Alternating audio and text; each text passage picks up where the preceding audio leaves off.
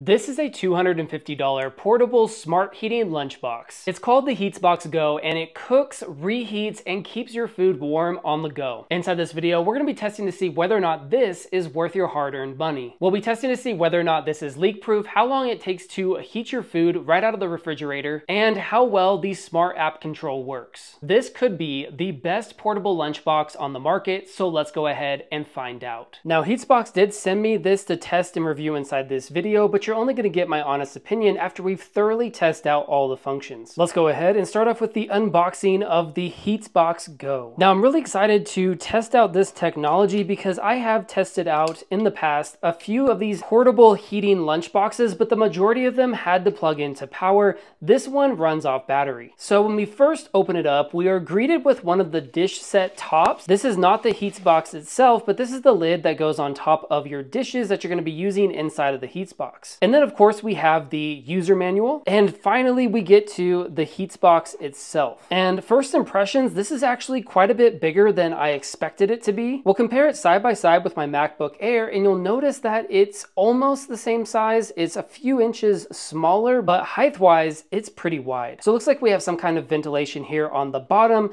We have an LED light built into the front, as well as what looks like a steam valve here on the top. And we have 4 latches around the outside of the HeatsBox. All of them are rubber, and when we open it up, you'll notice that we have our dish set in here. But not only do we have the metal interior dish, we also have a divider so you could heat up multiple different kinds of food inside the HeatsBox without them touching. And the divider just simply slides in, and you can adjust the width for both of the portions of food. And then of course we have a USB-C to USB-C charging cord. I love that this is USB-C. We're going to get faster charge times, and almost all of my devices now have a USB-C port, so this is perfect. Now, when you're not using this inside the HeatsBox, you have this additional lid here that attaches to the top of the metal container and then latches all the way around on the outside of the metal container. And if you're someone who likes to meal plan, you can get extra trays so you could keep your different meals in the refrigerator ready to go before you head out the door. They say that these containers here are 100% leak proof, so let's pour some water in just to test out that theory. We'll go ahead and snap down all 4 corners of this lid, and we'll test out that leak proof ability. So now that all 4 corners are snapped, I'm going to go ahead and shake this, and you'll notice that no water is coming out of this container, so definitely 100% leak proof, which means you can easily put soup inside of this container and heat it up in the HeatsBox. Another notable feature that I want to talk about is going to be these little latches right here. They're very strong rubber, so they attach and lock into place really well, and that's going to keep your food and your soup, whatever you're heating up in here, from coming out of this box. And speaking of food, I went ahead and grabbed some leftover macaroni from the fridge, and we're going to be testing out the macaroni inside the HeatsBox to see how long it takes to heat it up out of the refrigerator. Let's go ahead first and test out how cold this macaroni is before going into the HeatsBox. So we're currently getting about 48.5 degrees Fahrenheit, so we'll test that against the optimum eating temperature. Now, there are 2 different ways that we can heat up the macaroni inside of the HeatsBox Go. If you choose to go with the conventional heating method and you just heat by clicking on the button,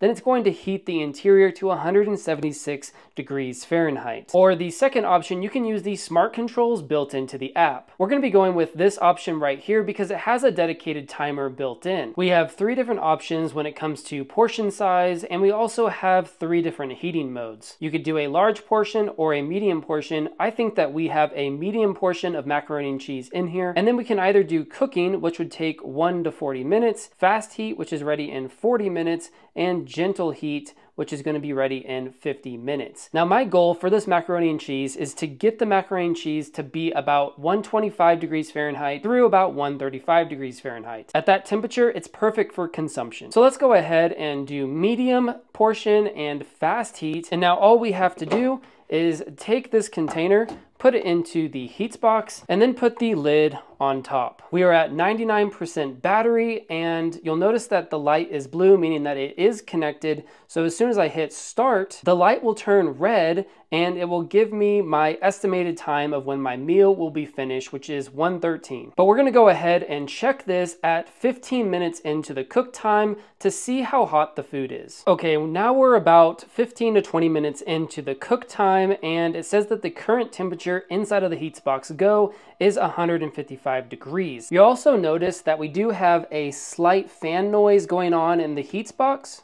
And that's typical, that's just gonna be keeping this unit cool. I can also touch it and handle it on all sides, and it's not hot whatsoever. It's slightly warm, but you can definitely still hold it while it's cooking. So let's go ahead and pause the cooking now, and we'll open this up and check out the temperature of the macaroni. So we're looking for this temperature to be roughly 125 to 135 degrees. And the macaroni is right now hovering right around 127 degrees. So that's perfect. That was about 20 minutes of cooking time, and this macaroni is definitely warm and ready to eat. So it definitely heated up the food way faster than I expected it to. And we're still left with 68% battery after a 20-minute fast heat runtime, which means you can get about 3 to 4 uses heating up a medium portion size of food before the battery runs out. And in my opinion, that's excellent. You can also schedule your food, and you can change the internal temperature of the HeatsBox. So this app is really helpful, and the connectivity worked flawlessly. Overall, from our cooking test and demo, I think that this performed extremely well. It cooked the food faster than I thought.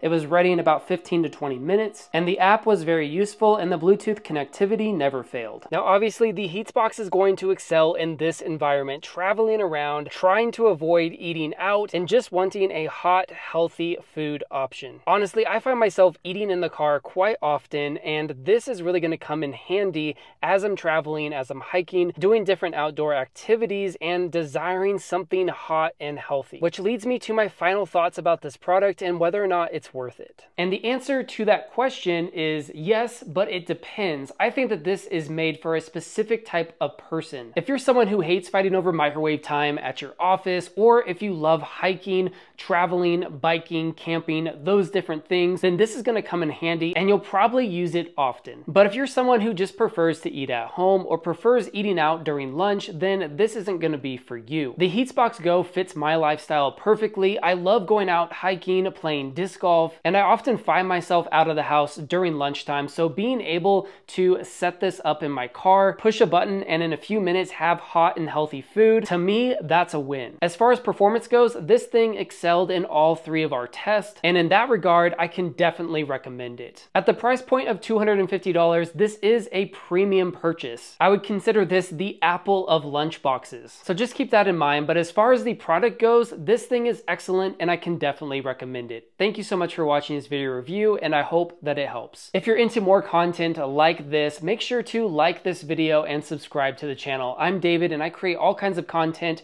reviewing different products, comparing products, and top 5 best videos. So make sure to stay tuned when I release my next video. Until next time, DM Finds signing out.